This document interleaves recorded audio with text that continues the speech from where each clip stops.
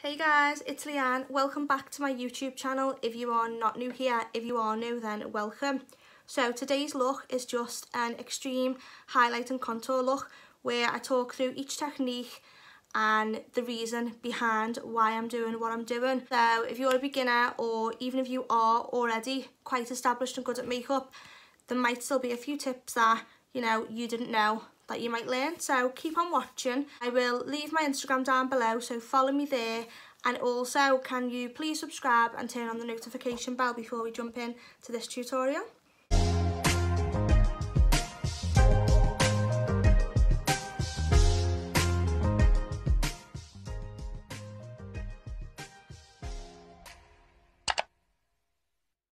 Now the first product I'm going to be starting off this tutorial with is the Fenty Beauty matchsticks, and I've got the medium trio. First of all, I'm going to be taking the shade Bamboo. Now this is just a concealer for me, and I'm just going to be rubbing this on the back of my hand just to warm up the product. And what I'm going to be doing now is just taking this over the areas where I do have redness and any blemishes. Just places like around the nose, chin area. I have a spot here, so I'm just going to be putting this in places where I need extra coverage. A little bit on the cheeks, I'd say, as well.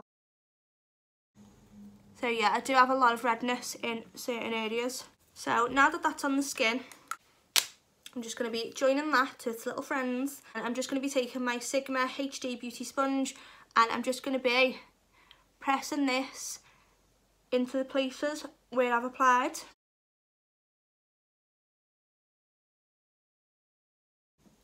So we can see how full coverage the matchsticks are just by how much it's just taken away any redness, any blemishes. I'm going to be taking the matchsticks now in the shade Mocha, which is the shade I'm going to be using to contour. And again, I'm going to be warming this on the back of my hands because it works so much better and is easier to blend if you warm the product up first. So I'm going to be taking the 110 foundation brush from Fenty Beauty.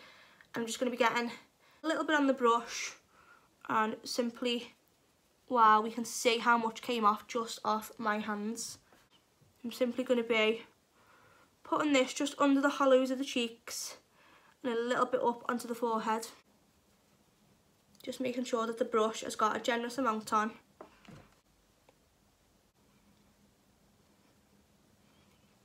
A little bit up onto the sides of the forehead. So I'm going to be going back in now with the first matchstick, which was in the shade Bamboo.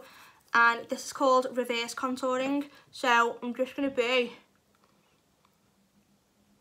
putting a little bit of highlighter, well, cream highlight, underneath the contour, which makes it stand out so much more. So to blend this, I'm going to be going back in with my Sigma HD sponge, and I'm just simply pressing this into the skin.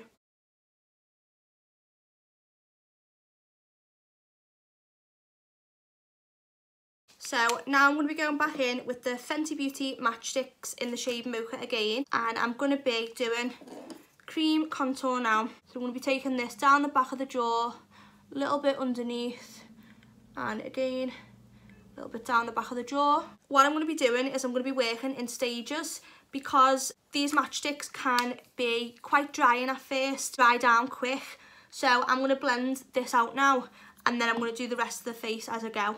So I'm going to be going back in with the Fenty Beauty 110 foundation brush. Now this is a very good brush for this product, I'd say. The Fenty Beauty foundation brush works very well with the matchsticks because it's quite a tough dense brush, so it's good for really pushing the product into the skin and moving the product as well. So I'm just going to be pushing this contour down the back of the jawbone and pushing it back to the ear, and then when I come under here I'm going to be pushing it up onto the jawline. So when we get to this part, we're pushing it back to the ear, as that makes it look the most natural and like it's not fake.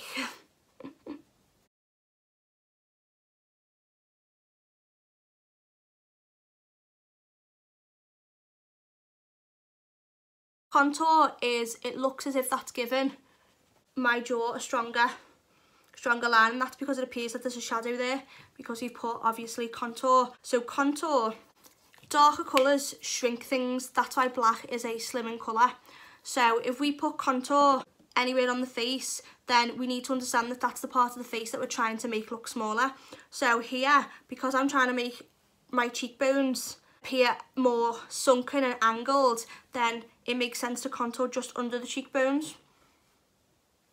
However, contour, if you do it correctly, it can actually make things appear bigger. So for example, what I'm going to show you now is if you put contour underneath your bottom lip, it will appear as though your bottom lip is that full that it's creating a shadow, that it's overhanging. Let me just show you. So same brush again, guys. So can everyone see, just by putting a little bit of contour and making sure it's blended in, my bottom lip now looks a little bit more poutier and a little bit more bee-stung, and that's because we put contour under here, therefore there's a shadow underneath my lip, so it'll make it appear bigger. Now contour, it can be used for different things. Like I've explained, on the cheekbones we want them to look more angled and more sunken in, so therefore we're using contour to make things recede and appear a bit more hollow and angled. But then here on the lips we're using it to make things appear bigger, so it's all just an illusion basically. So now I'm going to show how contour gives definition to the lips, to the top lip now. So I showed you the bottom lip, I'm going to be going in on the top lip. So I'm just going to be taking my matchstick and I'm just going to be running this just in the cupid's bow. Instantly our eyes are drawn here, but I know it does need blending in, I am aware of that, but even when it's blended in, so I'm just simply taking a little Real Techniques eyeshadow brush. This is the Real Techniques Deluxe Crease Brush. It's a clean one, and I'm just literally patting that contour stick. And even now we can see how much the eye is drawn here.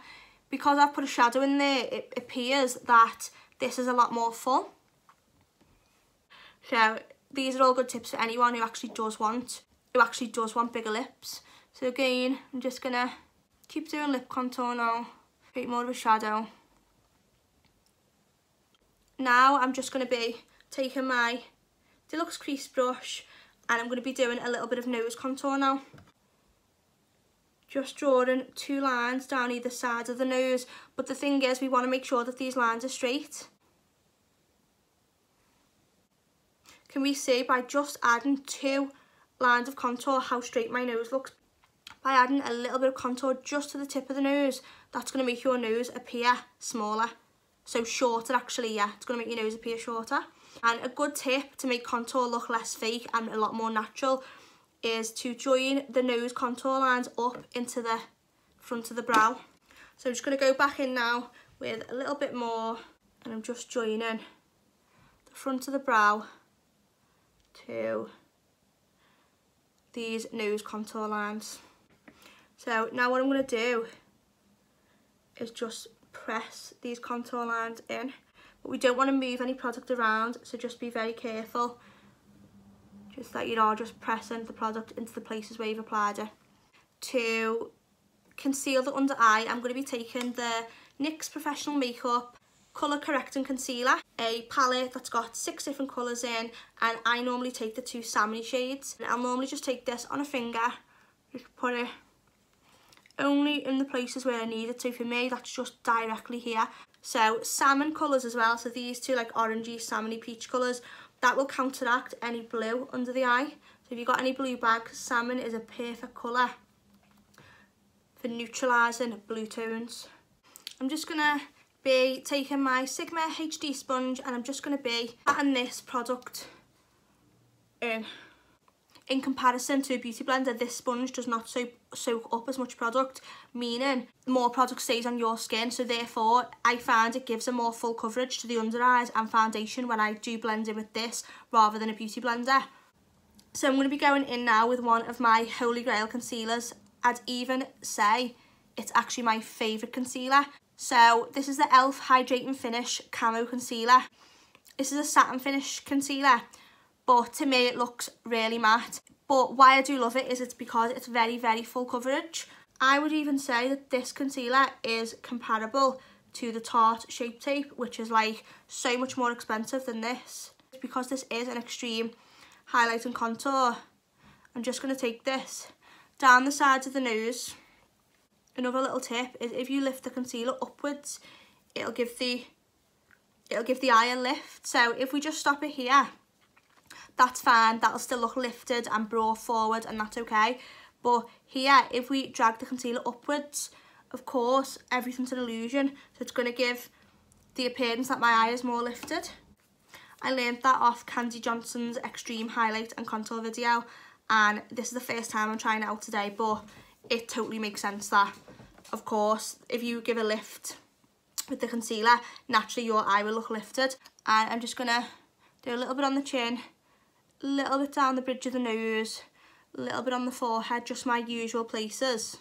So I'm just going to leave this concealer on the skin for a little bit, because the more you leave a product on the skin to just settle on the skin rather than just go in and blend it straight away, the more full coverage your product will be. I'm also going to go back in with the Fenty Beauty matchsticks in the shade Mocha, and I'm just going to do a little bit more contour on the forehead. Just doing an extra bit of contour just at the back towards the ear / the hairline. So I'm going to go back in now with the Fenty Beauty 110 foundation brush, and I'm just going to be pressing this into the skin. So like I've explained, it's a really good brush for blending in dry products, i.e. Rihanna's original foundation and these matchsticks. It's a really good product for that. So make sure that that goes right into the hairline, so we don't see like more of a lighter skin tone and then just loads of contour. We want it to look like it's as natural as possible. So that's the reason why I am blending this contour into my hairline. And I'm going to be pushing this contour into the skin, and if you notice, I'm actually pushing the contour up rather than dragging it down, because we want the cheekbones to look lifted. It makes sense that we would brush the contour up. So don't swipe it down, because then our cheekbones will look lower, which is not the effect that I'm going for anyway. Now back to my HD sponge, and same on the forehead. And I am not using any foundation for this look. So I'm squishing my beauty blender together now, because I want my nose to look as slim as possible, but this is just a tip for anyone who feels like maybe they've got a bit of a wider nose. So I'm just sort of pinching my Sigma sponge together, and I'm just keeping the line down the bridge of the nose as thin as possible. And that's because that's how wide or narrow our nose is going to look, depending on the width of this line of cream contour. So now I'm just going to be going back in with the sponge, and I'm pressing the concealer to the sides of the nose, as this will also make the nose appear slimmer. Again, just pressing that concealer to the sides of the nose. So again, that's giving my eye a lift. To set the under eye, I'm going to be going in with the Fenty Beauty powder in the shade Lavender. So this is the lightest shade, and to do this, I'm going to be taking my Fenty Beauty sponge, and I'm just going to be dipping the tip in.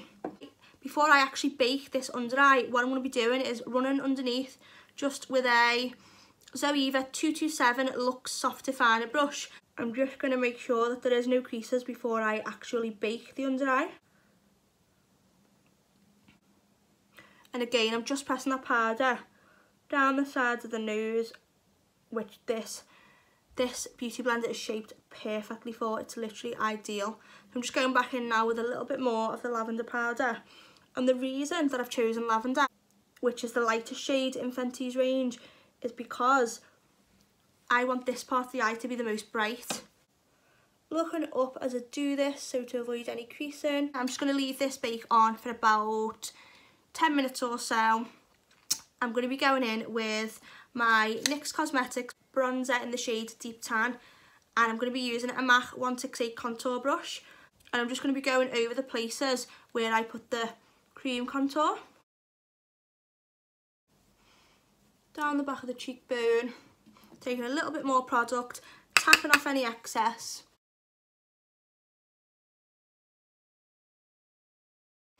So a little bit on the sides of the forehead, and I'm actually dragging the contour a little bit to where I put that cream highlight, and that's just because we don't want it to look like loads of brown around the edge and then all of a sudden a big white spot in the middle. We want it to look natural.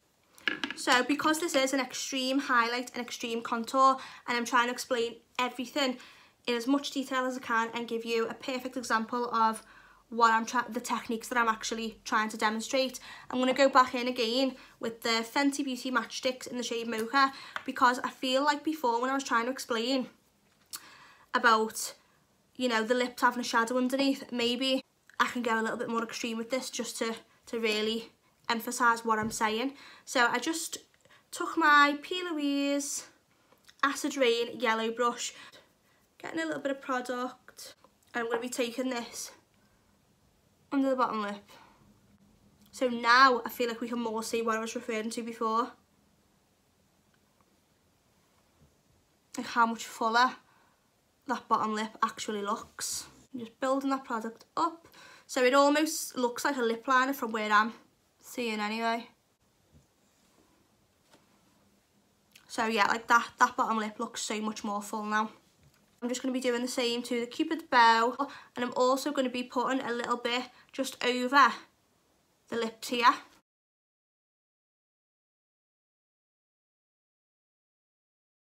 So now what I'm going to do is I'm just going to be dusting away this under eye bake, and to do this I'm going to be using my Primark 101 HD Kabuki brush. Very gently just sweeping that away, but also as I'm sweeping I'm making it be pressed into the skin.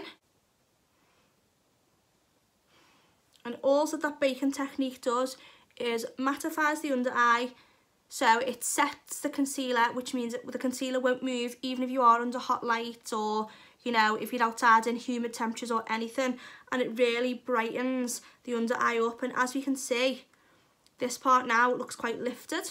So the NYX Cosmetics bronzer is my normal everyday bronzer, what I would use normally. However, because this is more of an extreme look, I'm going to be using the dark contour.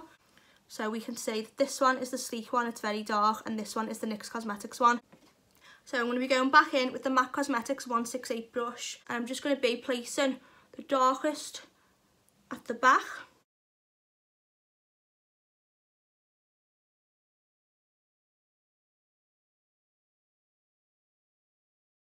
So I'm just going to take my sponge now, and I'm just going to dab over anywhere that I think looks a little bit harsh. Because the contour has came a little bit lower than I would ideally like, I'm going to be going back in with, you guessed it, the matchsticks again in the shade Bamboo, and I'm just going to be carving out again just to the corners of the mouth and making sure that they actually do look even. So I'm going to actually take a clean sponge now, so I'm going to be taking the Morphe sponge and just pressing this into the skin.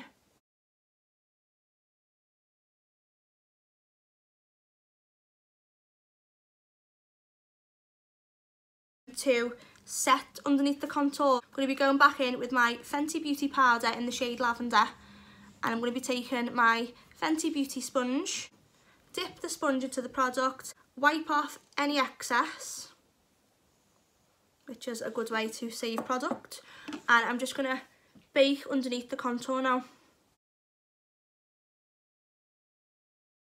All I'm going to do now is go back in with my little P. Louise brush, just go down the side of the nose again, making sure that those lines are straight, a little bit on the tip, and then with my clean sponge, just going to make sure that these lines are not too harsh.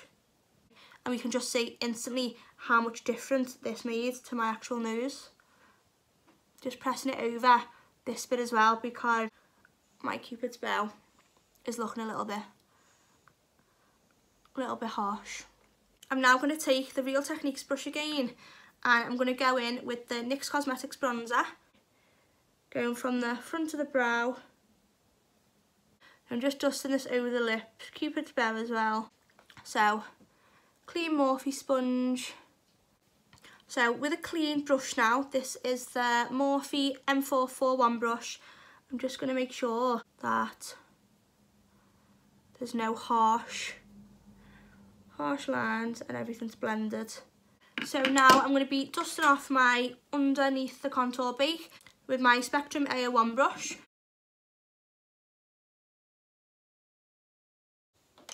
So now with the same little Real Techniques brush, just dipping into the NYX bronzer, tapping off excess. I'm just going to go underneath my bottom lip to make sure that that contour stays where I placed it before, because any cream product needs to be set. Because this is an extreme highlight and contour look, I'm going back in again with the Sleek Makeup Dark Contour Kit. And I'm going to be taking some of this just down the neck so that the neck and the head blend together.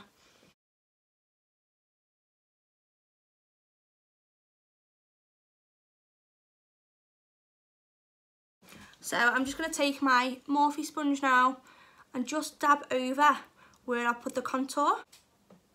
So I'm going to be taking the Juvia's Place Saharan Blush Volume 2 palette. How gorgeous is the packaging? So, like I said, I'm going to be taking a matte blush and I'm going to be using the Peaches and Creams PC03 brush. So yeah, I'm going to be going in with Lena. I'm going to be dusting this blush back into the contour, as it looks a lot more natural than just being on the apples of the cheeks. I'm just going to take my Sigma HD sponge, dipping into the Fenty Beauty Lavender Powder, and I'm just going to be getting the centre of the nose, which will just give it a bit more staying power, and it will also just highlight the nose a little bit more as well. Now for actual powder highlight, I'm going to be taking the Ofra Cosmetics Rodeo Drive highlighter. Now can we see how much that stands out, especially because we've put the contour on the lips? So what you want to do is just keep the lighter parts just in the centre of the lips. If you want lips to look really pouty, you want the focus to be on the centre. Now I'm curling my highlight up into the arch of the brow, as I always do. I'm just going to be dusting off this powder down the centre of the nose. I'm also going to be doing some highlight just on the tip of the nose and then the bridge of the nose as well. Little bit of highlight just at the beginning of the eyebrows, as that always shows up in photos and looks really good on camera. So I'm going to be going in with lips now, and I'm going to be taking one of my favourite lip liner pencils, which is the NYX Cosmetics pencil in the shade Cocoa. Now where we've highlighted, as in see where that nice shimmery gold line is, that will give you a good guide as to where to put the lip liner. The highlight will be just above your natural lip line, so that's where I always take my lip liner to where the highlight is. Can we just appreciate that I've actually put no lip liner on the middle of my lips yet, on the middle of the bottom lips, and to me that still looks lip lined, but that's because of the contour. So even that looks very full and very lip lined, but it's not yet. Yeah, I'm going to be doing a bit of an ombre effect, but which will actually still make the lips look bigger anyway, because we are contouring the sides of the lips and leaving the middle part the lightest, like so. So as you can see straight away, the focus is definitely on the middle of the lip now. Just going to make sure that under the lip contour looks seamless. So now I'm going to be taking the NYX Cosmetics Lip Lingerie in the shade Satin Ribbon. So I'm just going to take my finger and pat the product in. And then now all I'm going to be doing is going just in the centre of the lips with the Fenty Beauty Universal Lip Luminizer Gloss Bomb in the shade Diamond Milk. And I'm just literally putting this in the centre because this will make your lips look even more bigger. Just by having shine in the centre, it will make your lips appear more full. So all I'm going to do now is take my Real Techniques powder brush and go back into the same bronzer, and I'm just going to use this to bronze the neck. That's definitely looking so much better now, just with a little bit of bronzer on the neck. So guys, this is the finished and completed look. So if we just take a little quick closer look, so we can see how highlighted and contoured and dewy and glowy the skin is. So now I did just go over the lips just with a little bit more of that NYX Cosmetics and satin ribbon, and I just put a little bit more in the corners because I weren't really loving the ombre effect. I felt it was too harsh for the look. So that's all I've done. I just thought I'd update you there. So I hope that everybody learned something, and I will see you in the next tutorial. Don't forget to subscribe, turn on the notification bell, and follow me on Instagram, which I will leave on screen down below.